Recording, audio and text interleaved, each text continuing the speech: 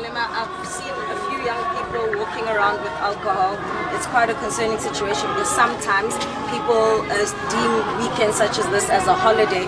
What is your message to call for young people to register to vote? Well, let's not prioritize alcohol. Alcohol is not a solution. All successful people, including the most reactionary successful people, no one has never given a speech and said, I was down and out, I was unemployed, and then I started drinking alcohol. After drinking alcohol, I found Jesus, I found work, there's nothing that comes out of alcohol. So why do you want to over-glorify alcohol? Alcohol should be something that people use to refresh and entertain themselves after performing. You can't just wake up, you have not done anything. You are refreshing what? You wake up into refreshment. No, it can't be. It's Lissufi who says people must drink alcohol here in Gauteng. We don't want people to drink alcohol.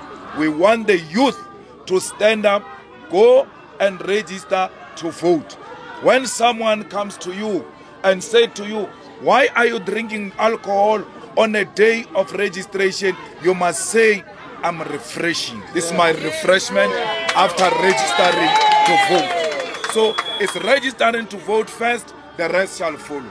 Even boyfriends, girlfriends, we don't see before we see the station. We see the station and the rest follows after.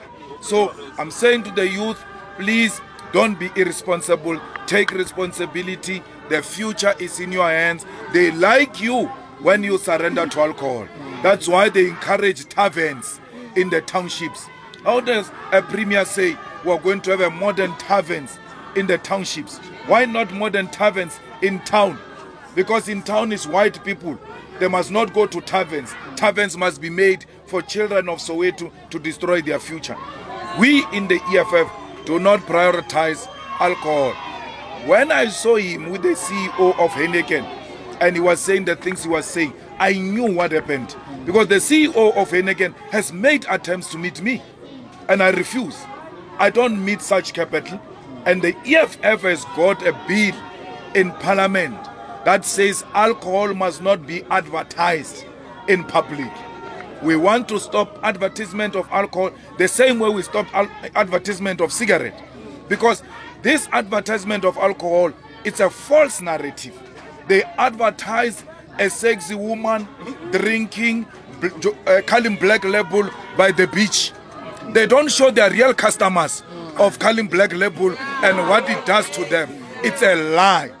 And that lie must not be fed to our people, and we accept it. That's why the EFF has got a bill that says alcohol must not be advertised and alcohol must not be sold next to places of worship and schools, because we want these places to be safe for our children. The ANC says take alcohol to them because it enjoys them drunk, because when they are drunk they will not take responsibility, they won't challenge the status quo, they won't go and vote. So we are really saying to the youth, today and tomorrow is your day. If you are lazy, it's too hot, open your phone, go online, www.elections.org.za. It's an IEC online registration, and therefore just go to the website of the IEC. You have no excuse to say no, it's too far, long queues. Now there is a solution. Please, the youth of South Africa will make an appeal. Let's go and do it the right thing.